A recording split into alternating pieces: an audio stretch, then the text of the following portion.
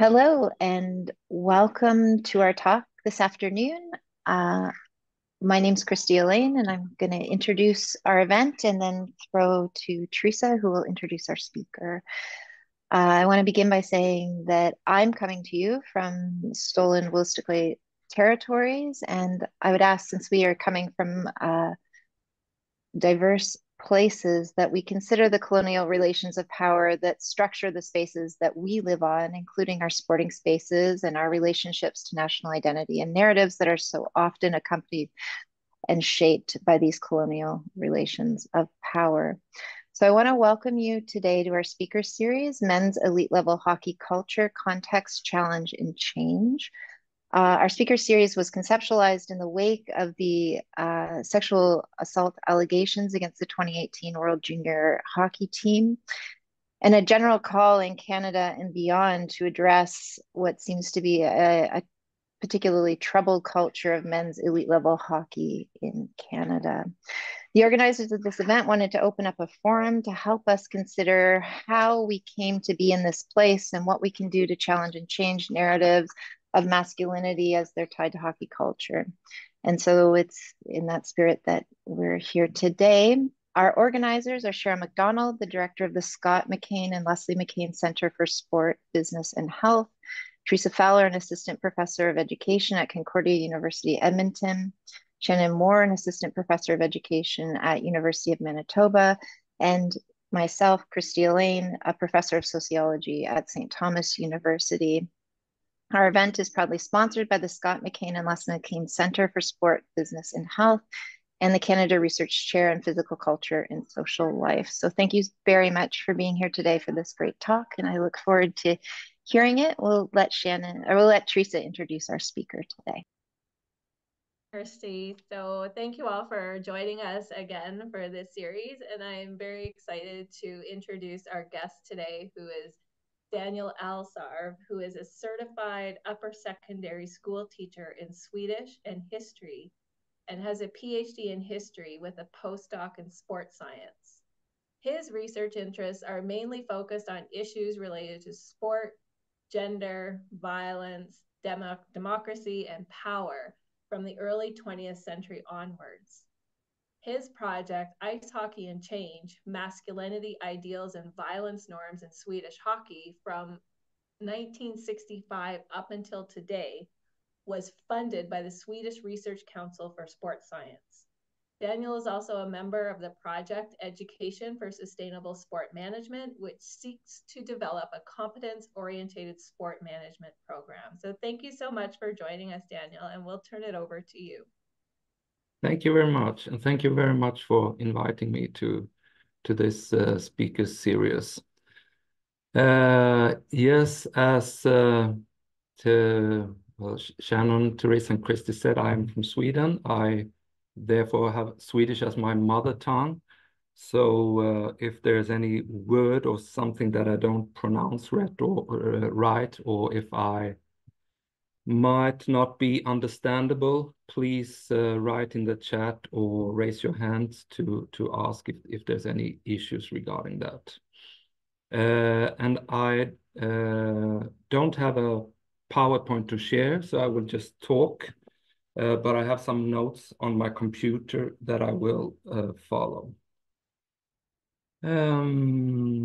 Yes, so what motivates me in my research and in my life in general is, first of all, a political reason or political question. I mean, we live in a society where masculinity norms seems to be quite narrow in many situations.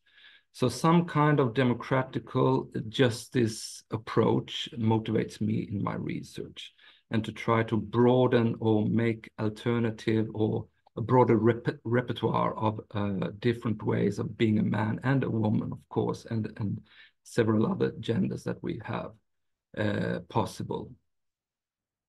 Also, since I'm a father of 2 children, I also want to leave this world a little bit better than it was than I came to it.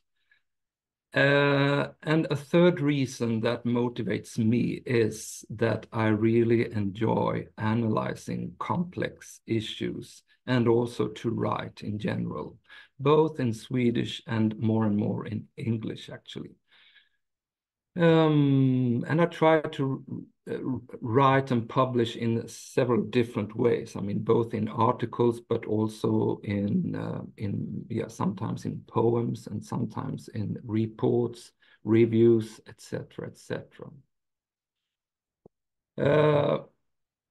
We heard here the background to the speaker's series, and in Sweden there has been, well, some sort of similar cases that raised my interest in this topic regarding ice hockey, masculinity, ideals or norms, and violence. Well, the most famous hockey-related example was when 3 players from the national team during a tournament was accused for raping a woman in the hotel, in the players' hotel. So the 3 players, and all of them had played in the NHL, admit that they had had sex with this woman in the hotel room. And by the time all players also were married, and one of them had children on his own, they admit that they had sex with a woman, and but they weren't sentenced for this action.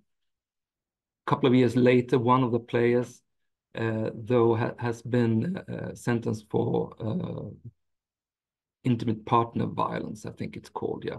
Like he has beaten his wife, and he was sentenced to 2.5 years in prison for this. I don't mention the names of the players here, but if you Google, you might find the names of them. This is one type of violence that I'm interested in and that I find extremely problematic in many ways. Another type of violence is the so-called peer violence, or violence between men in the same team. And there has also been some cases in Sweden that expose this kind of hazing rituals between peers. And one of the biggest club in Swedish football a couple of years ago, it was a huge example in media, and the players there admitted that they had done this kind of rituals. It was with this thing that you are hanging clothes in your wardrobe on. I don't know the word in English right now, but they put these things in the newcomer's anus, and I mean they were sentenced for group rape, the ones who did this. And when they did it, they didn't know that they were like sexually violent to teammates. They thought it was fun. They had been treated like this their own when they were hazed in 1 year earlier. So it was a cultural funny thing, they thought. But slowly they started to realize this, and now the club has worked a lot with the culture, and we don't know if it's totally changed or so, but at least these rituals are not there anymore. So this kind of things that one could read about in the media raised my interest for putting focus on the ice hockey culture from a historical perspective, since knowledge about the past makes us see the present in a somewhat different way, or with a historical consciousness. And I wanted to put focus on the masculinity ideals that this culture encouraged, but also to the eventual violent content or the status of violence in this culture. So I wrote an application and was accepted for a postdoc project on this. and I worked with this for half-time for 4 years. And the problem, I mean, research-wise, or the background for this project and my research in general is that sports and ice hockey can be seen as health-promoting arenas, but also with some unhealth promoting issues, so to say. So there's a complexity going on here in the sports culture. And team sports cultures in particular seems to fertilize homophobia, sexism in a certain way. I mean, when young men come together in a group, there seems to be certain ideals created that promotes toughness, courageousness, loyalty, obedience, discipline, where different sorts of weaknesses are ridiculed. And team sports that also allow or encourage hard physical contact, men or young men risk of being encouraged to be like violent on the pitch or on the ice. And some also seems to copy this kind of behavior off the ice or after the signal, after the end signal. So violence seems to have like a masculinizing or some kind of status function in these sports. And it's not easily like switched on and off for some players. And I also found some more psychological research that explains that if aggressiveness is taught in an early age, I mean, when young children are encouraged to use aggressiveness as some kind of sporting winning way, it seems to be more resistant and trickier to change over time. And of course, if young children are in this kind of cultures during a long time of their childhood and up to their youth, it will be even harder to change.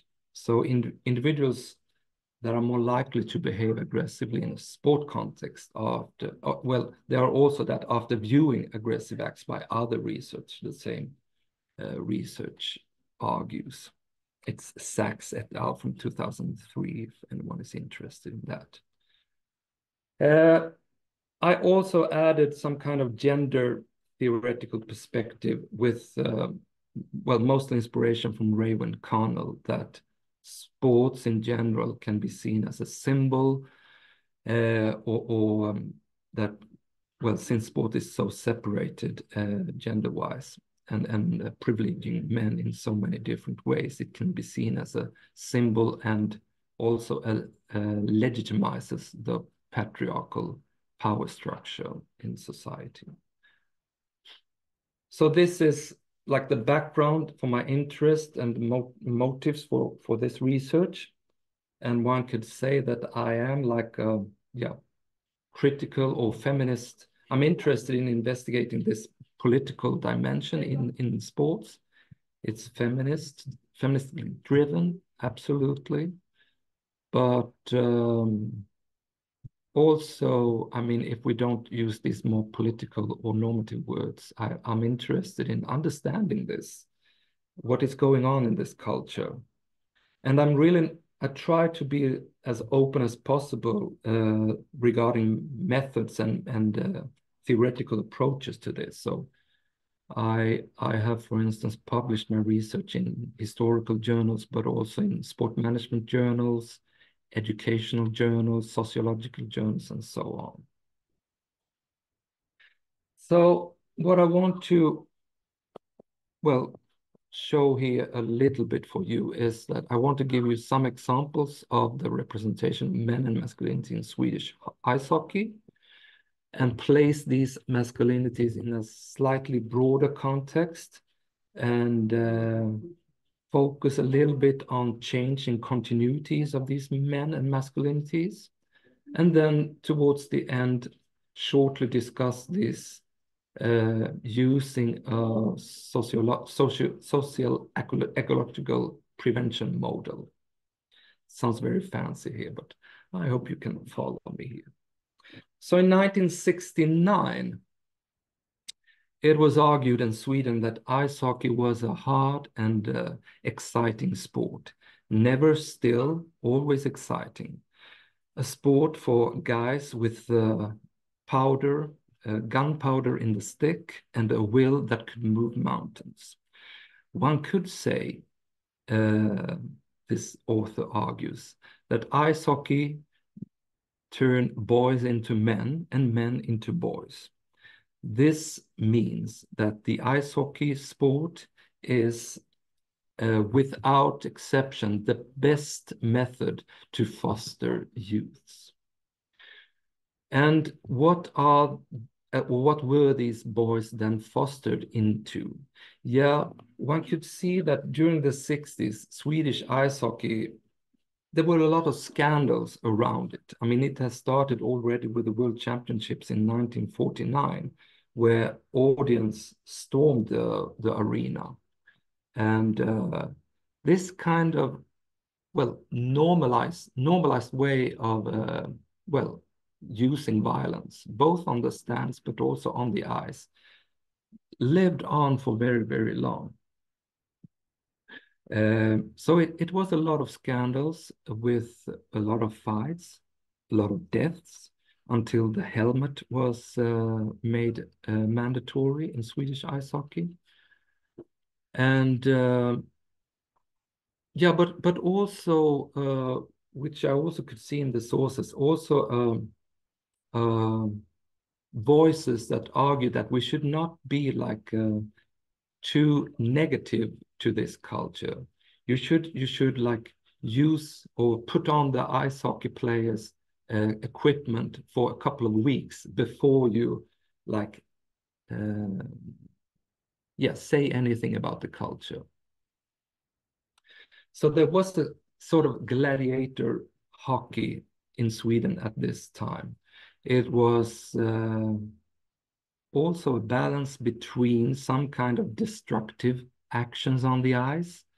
The referees allowed quite a lot, but also the game was slower and everything.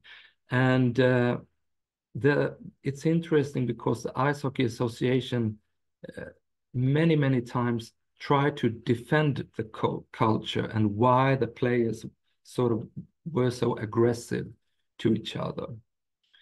So there was a lot of hookings and slashings and spearings, and the referees couldn't see anything.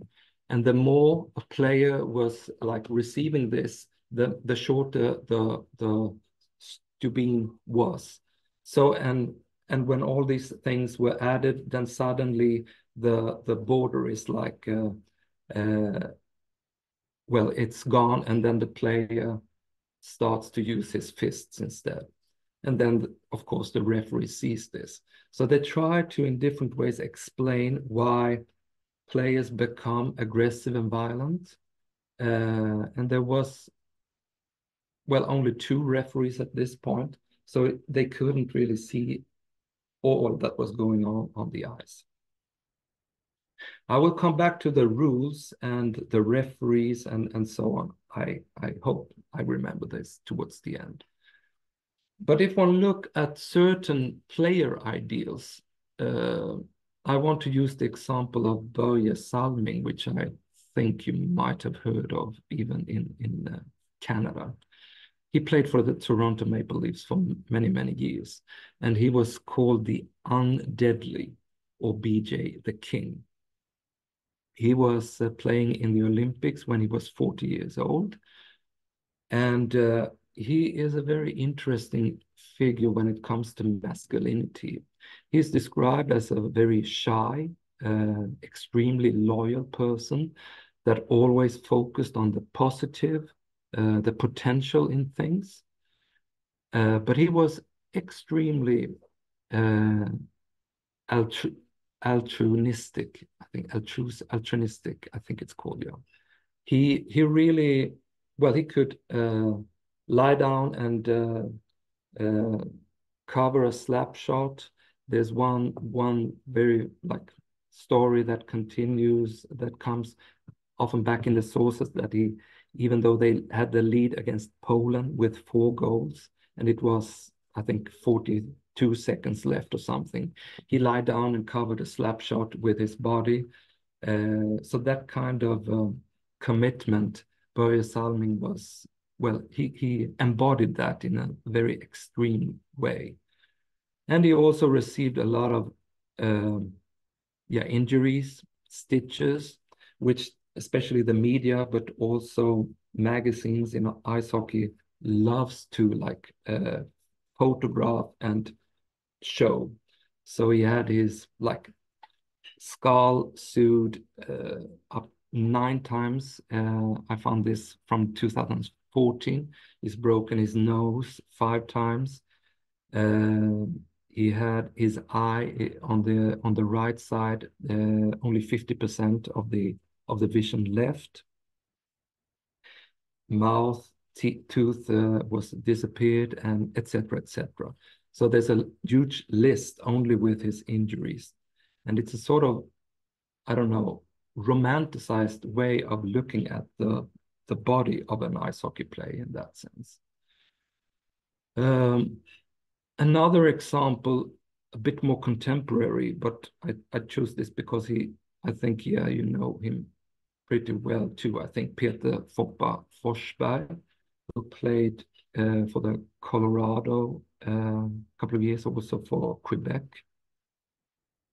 He is described that he left Sweden as a youngster, or he came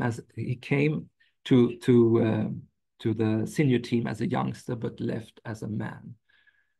So, and he is also well made. He played in a very like tough way, but he was also very technical. So he stepped into some kind of star status quite quickly, and he once said that he wanted to, well, become as good as Mikael Hjelm, which is not famous at all, but also shows that he somehow embodied a shyness, or he didn't like look at himself as a big star, which I think is also typical for the Swedishness in this, not to brag too much about your own skills and so on. But also regarding Foppa, there's a romanticized way of his scars and also his injuries, in the beginning at least. Towards the end of his career, the injury was really problematic, so he had to end his career too early, actually, due to a foot problem. So the wounds, the pain, the scars are somehow masculine capital, or masculinizing for these ice hockey players. If you don't have been injured anytime, you're not considered as a real ice hockey player. So it creates some kind of social status, and those players that do not dare to step into situations where pain could be a consequence, they are regarded as unmanly, nail polish players, and yeah, there are many other epithets for these kind of coward players. Whining players is also a popular epithet. So this nurtures an ideal that you need to like over-trump or ignore, and also to stand the pain in a way that, well, to look at yourself as some kind of, it's not possible for you to become injured or wounded. So you are kind of, well, over your own body in that sense, or outside your body. You use your body in a very instrumental way. But the fact that you also become injured shows that you, at the same time, as a player, is very fragile, which I think shows the complexity of these masculinity ideals too. Another way, I mean, there's not only these kind of examples in the sources, there are also articles about players being a good dad, a good friend, and a certain word that I don't know how to translate, but it's literally translated as whole rule, meaning that you are like some kind of dream for your mother-in-law. So there are players that also embody these kind of ideals, far from these more like violent ideals. Sympathetic, they are empathetic, they spread happiness around them, they take responsibilities as a dad or as a leader in the team. And they also see other kinds of values in life and outside hockey. Fishing, for instance, or the family, or the children, or the wife, partners. So the construction, which I know that Christy also have written about, the construction of ice hockey masculinities is not like one-sided. They are complex, sometimes contradictory, and they are set in a national or local structure, but also in some kind of international structure where the NHL is some kind of hegemonic force. And the individuals, I mean, it's not easy for these individuals to kind of choose what kind of ideals they want to embody. I mean, you have your skill and your pros as an ice hockey player, and you try to make that kind of skills and powers grow as much as possible. And that kind of creates what kind of ideals you want to live up to. And of course, the coaches want to see you perform in a certain way. The audience want to see you perform in a certain way. And also the sponsors, the media expect certain behaviors out on the ice. So this meaning that the ability to counteract or put into question certain ideals for these individuals is very limited or conditioned. Therefore, one can discuss regarding change of these kind of cultures where the responsibility lies. I mean, is it on the individuals? On one hand, yes. As individuals, we are always responsible for our actions.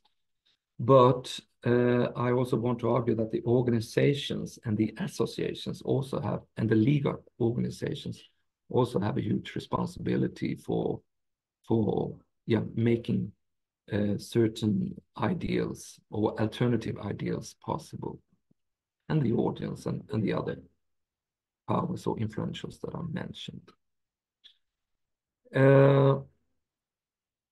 And regarding change, we also have these processes of medialization, commercialization, professionalization.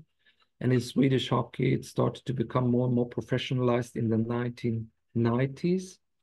And interestingly, at that time, beginning of the 1990s, there are also initiatives that try to expand the club's responsibility for this kind of fostering.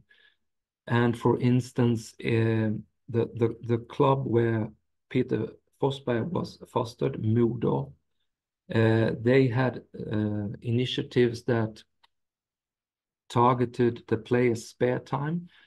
They had to sign certain contracts that they should behave at discos, they should not smoke, I mean the non-smoking generation, they should not drink alcohol, etc., etc. So there are these kind of initiatives that started at that time, also when the ice hockey culture became, at least the elite level, became more and more professionalized. And this is, I mean, this is some kind of change in how we want, or what kind of ideals we want to foster the ice hockey players in. And these ideals are continued in certain CSR projects that we have today. I will continue also to give you one more example regarding change that I found in the 1990s. Insurance companies criticized the ice hockey sport for being the most injured sport, or the sport where most participants became seriously injured in Sweden. So there were several players paralyzed for life through ice hockey. And they found it very problematic, and they put some kind of change pressure on the association. You need to do something. And the association itself saw that they didn't like get as many youngsters into the sport. Children left the sport in a increased amount. So they gathered all the elite clubs, the coaches, referee organizations, and this insurance company and the biggest sponsors. And they discussed how can we change the fact that so many players become injured in our sports. And then they started to discuss, like, increase the level of the referees' educations, but also that the referees should be better at taking penalties for so-called destructive behavior, slashings, hookings, etc. that I mentioned that was very common in the 70s and 80s in Swedish hockey. Open eyes checkings, checking from behind. All these things were game penalty for these kind of actions. And it was necessary, the association argued, that all involved here must realize this and like buy this kind of change. Otherwise, it will not work. So it's important that every referee has like a similar level of refereeing. And this actually caused a huge change in Swedish hockey that I think we can still see today, where there are no like open eyes checks, no checks from behind are allowed. And there's also some kind of quicker ice hockey in that sense. And I mean, this change was also going on in Canada, as far as I know. So then this example shows that in order to change this culture, all involved levels must work in a similar way or have a similar goal. And this kind of model, I first thought of as different arrows, like connecting to a bigger arrow. But then I found this prevention model called the social ecological model of sports-related violence and prevention. I think Heise started to write about this in the early 80s, I think. But it connects the individual level with the interpersonal level, institutional level, community, and policy levels, and how these like interconnect with each other. So what the individual can do is somehow connected to the policy level. And through this, I started to write an article called Brothers, Bruises, and the Will to Win. And I tried to find examples on the individual level where, for instance, the competitive logic kind of directs what is expected by the players out on the ice. And I also tried to connect these actions and ideas to a broad kind of violence content. And I mean, Messner has also written about this, how the body in sports as ice hockey is in some way transformed into a weapon that is used against others, but also resulting in pain and injuries, and sometimes death for themselves. And at an interpersonal level, how men's bonding in the ice hockey teams also relates to violence, where I found examples of this kind of hazing rituals, where men are violent against other men in the same team, but also how men in group are violent, misogynistic, sexistic towards women and others. And there's also this kind of organizational violence or non-actions that, like in a silent way, promotes this kind of culture. So this I wrote about, and could also argue that in order to change, all these different levels need to connect and understand a certain problem and try to change that problem.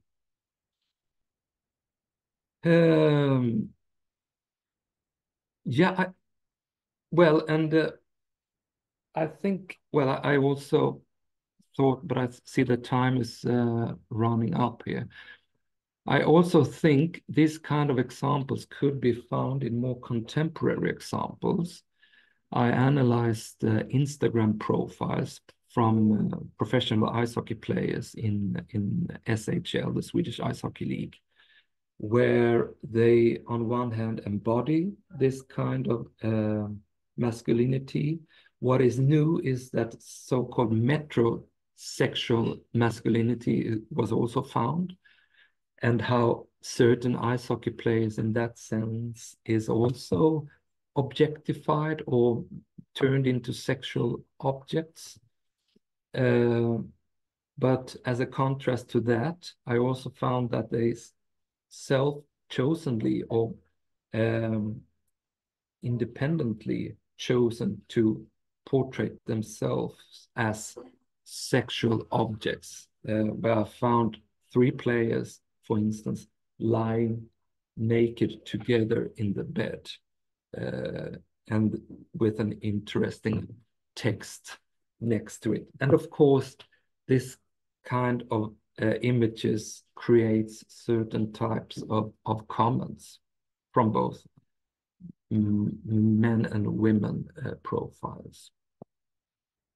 It also signals some kind of homosexual undertone, one could argue at least, but since these players are doing this openly, and I think that is the case with this kind of group rape hazing rituals, that to demonstrate that you are sort of able to be nude in front of your teammates without being sexually turned on, it shows this complexity where you, on one hand, are very close with your brothers homosocially, but there's a certain limit where this homosociality never turns into a homosexual relation.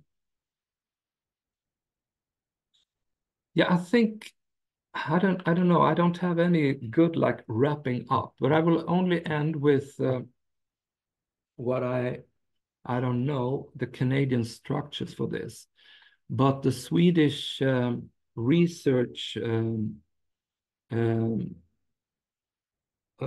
well, the Swedish agency for sports-related research that you mentioned here in the beginning also gave me and a colleague the task to write about how how the Swedish sports movement can be better in taking responsibility to prevent men's violence against women and violence in general. So this I worked with last year together with a colleague from criminology, and it was published as a report. And this report is written in Swedish, but this has now started to circulate within the Swedish sports movement. So, and it was released, I think soon, it's a year ago. But it's interesting how, I mean, one SHL club, Swedish like professional club, has contacted us and invited us. So it was Skellefteå up in the north of Sweden. We took a flight there and went there and met the board and discussed these things with them, presented the report, and they are super eager to work with this dimensions of the fostering of youth players in their organizations. There are other sports organizations that has contacted me and invited me to their club. There are also regions, communes, local governments that has invited me to come and talk about this report. And then I always say that try to co-organize with like a local profile sports club, because I think they need to hear this, what the reports contain. So I think, yeah, that is interesting and shows that some sports, some ice hockey clubs are very open to work with these issues, while some are obviously not. And unfortunately, I think the ones that are not open also are these that have the biggest problem, actually, biggest problems. There's a huge silence culture regarding hazing, for instance. I know from my students that these kind of rituals are still going on. And also from the players that I meet when I'm out and talking about this. So I think there are still a lot that needs to be done within Swedish sports. And yeah, I think I don't have any discussion points, but it would be super interesting to hear, like, what is the state or are there any organizations that works with this type of violence prevention in Canadian sports? And if so, how do they do it?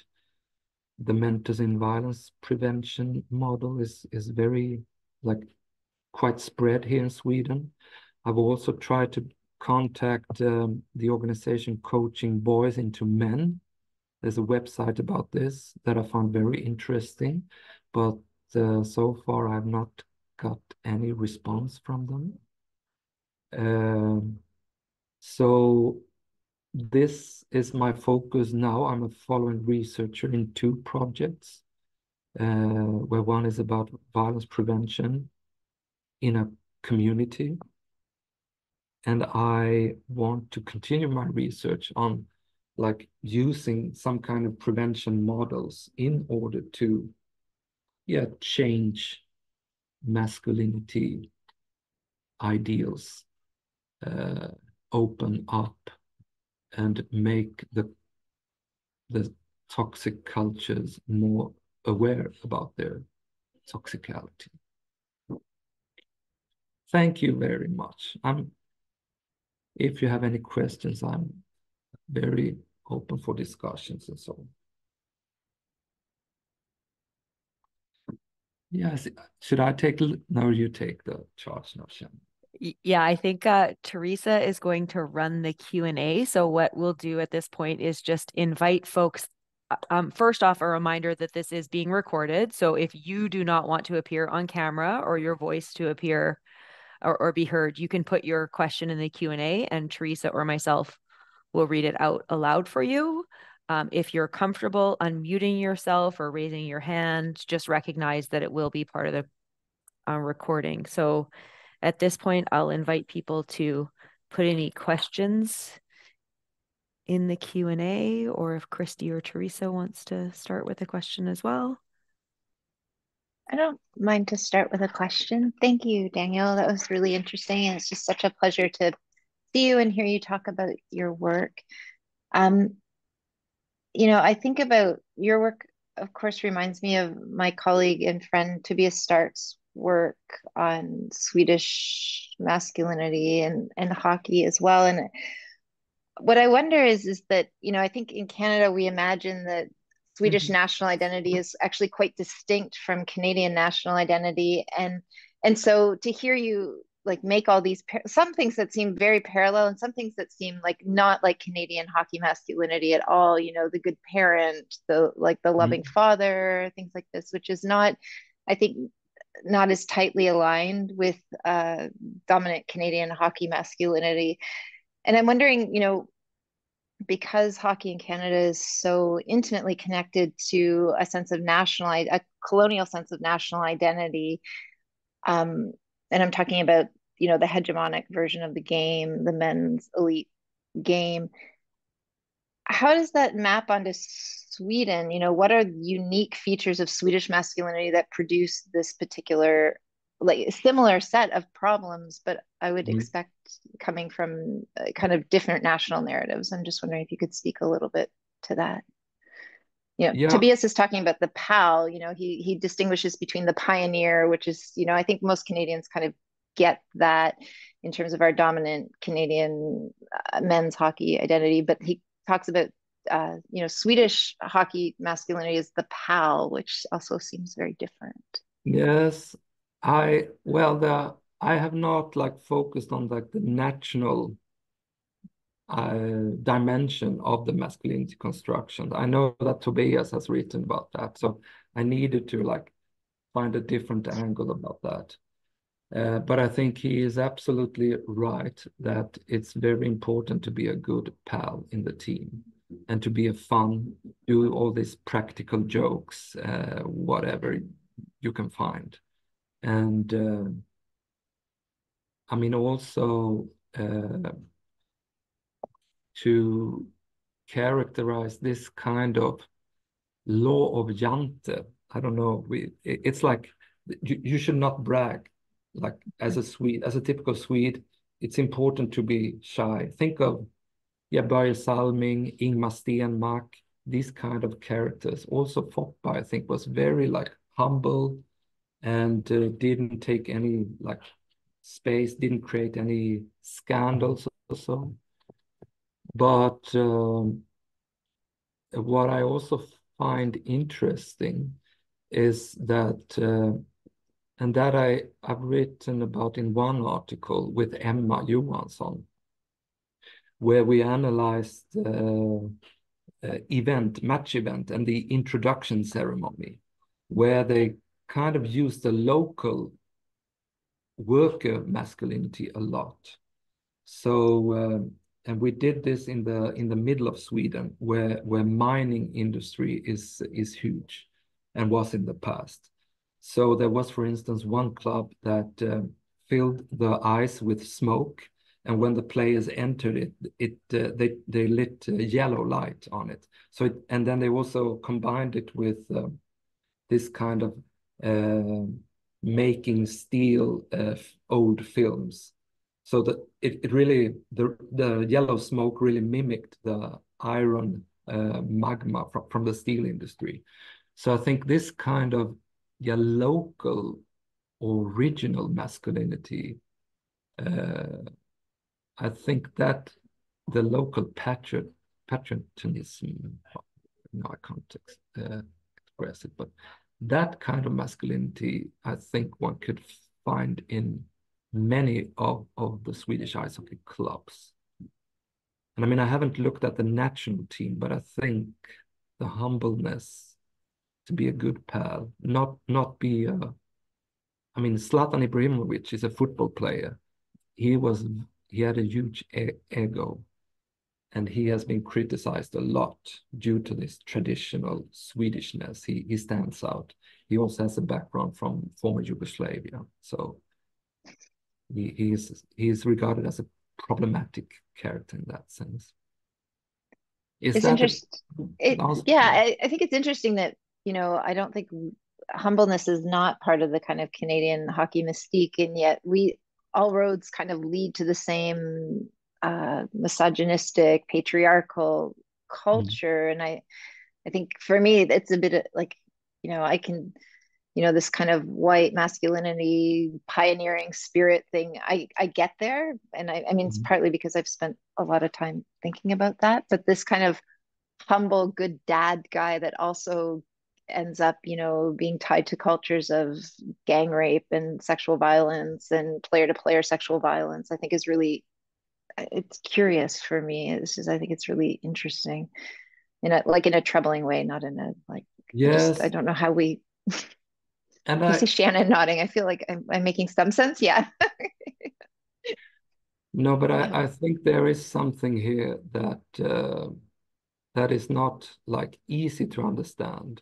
I mean, Sweden is also often ranked as one of the most gender equal places globally. I mean, the World Economic Forum has this kind of ratings, but Sweden has also one of the highest rates of rape, like yeah. So men, I mean, and in that sense, it's a horrible place to be a woman, especially Sweden. So this is called the Nordic paradox. And I mean, also for these, I mean, especially in one of the examples I mentioned, this sort of, well, responsible taking player who was a dad was also the same player who was involved in a group rape in a hotel room during a national tournament. So it shows how problematic, complex we can be as men, I think. But Thank also maybe the peer pressure somehow, the group dynamic is also important here. And I mean, yeah, men in group. One, I think it was the chairperson in the SHL club, in Skellefteå, he said that men in groups with alcohol is one of the worst thing there is, actually. And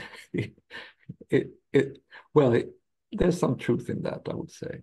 So, yeah, but also, I mean, the group, especially in ice hockey, you can make friends for your life in the ice hockey team through that. So there's always this kind of pros and cons thing. I saw that Mike raised their hands in the beginning. I did not. I was clapping for your You did? talk. Oh, yeah, you were clapping. Okay. Here I am. An example of humbleness. My colleague John here, I forgot to let him know to register, so we wanted to get the metrics up, but it's we couldn't make it a package deal. Yeah, no, really super thanks for the talk, and probably have like 100 things, but I'm gonna just cap myself in the interest of everyone, and happy to continue a discussion. I'm one of those people who avoided junior hockey because I didn't want to be around the drinking males. I didn't want to get targeted or hazed. I didn't want to fight. So whatever. And I'm convinced to this day that had I entered that space, it actually would have profoundly changed me, and I wouldn't be 20 years no drinking. Hello, whatever. But yeah, I remember like in 2019, I was watching Estonia World Championships. They were hosting third division, and Alpo Suonen was giving a talk, and he talked about the most coachable players, and he as a renowned Finnish coach said that the Swedes were the most coachable players. And I mean, I think based on what I'm hearing is like there's this dissonance that happens where it's like, hey, like Canadian hockey players are the best. They'll hold the door open for like older adults and whatever, or maybe like, Swedish players are the most coachable and have, the way they were received in the NHL, especially in Salming's era, versus now. I understand and see different angles, and I really think it's wonderful what you're doing, because like it all boils down to like if the kids don't get the life lessons from the sport they should be getting, junior, college, pro, whatever, then there's really no point, because then it's just going to be like bad people. And I guess I'll just wrap it up by saying two of the best spaces of hockey I've ever been involved with in my life, and probably the most impactful, would be My first power skating school, Hockey Tech International Toronto, the former Czechoslovakian Martin Magle. And it was kind of this like Soviet style, like discipline, like shoot the puck on the boards while you're in line. Who wants to do push-ups? So it was discipline, but with the explanation and rationale of respect yourself, your teammates, the coaches, and the game. Makes sense to me. The other one, and then I'll mute myself, l'École de hockey de la Capitale, the summer hockey school in Quebec City, which was very international, probably because of the Rendezvous Quebec Pee Wee tournament history and legacy, that it was well supervised. We did different sports. We did fitness testing. Because of that supervision, there was no bullying. And there was a little tensions between the Quebecers and the Americans, more so than with me, the Ontarian, but whatever. It was safe and it was fun, but it was also high performance. I'd love to be in touch down the line. Thanks again for the talk. Thank you. It's very interesting to hear that you actually quit hockey. I usually don't talk about my own career, but I also quit hockey due to that. I mean, when I remember the certain point, it was when I was offered a contract. Then I thought, well, now I saw that I had like the skill that could make me into a senior hockey player, but I said that, well, I will think about it. And then I moved to Gothenburg and studied philosophy instead. That was more fun. Yes, and I think there are many that has quitted ice hockey too early due to a toxic culture, unfortunately. Yes.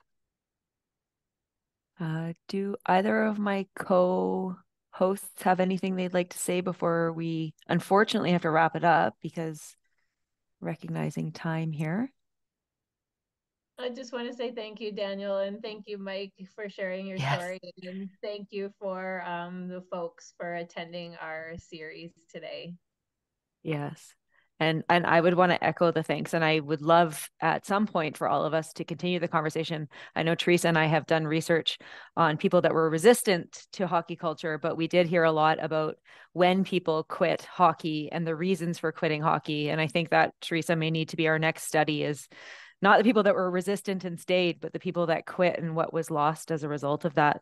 I wanted to, so yes, say thank you to Mike for that. Thank you to Christy for the questions. And obviously thank you to Daniel. I'm very excited to read your Instagram piece now. And as a social studies educator myself, I was so happy to hear you using the historical thinking concepts of continuity and change when you were talking about your research. And at the end there, I think you gave us all a plea for maybe more philosophy in hockey. Maybe that would be one of our steps to changing the culture. So thank you, everyone.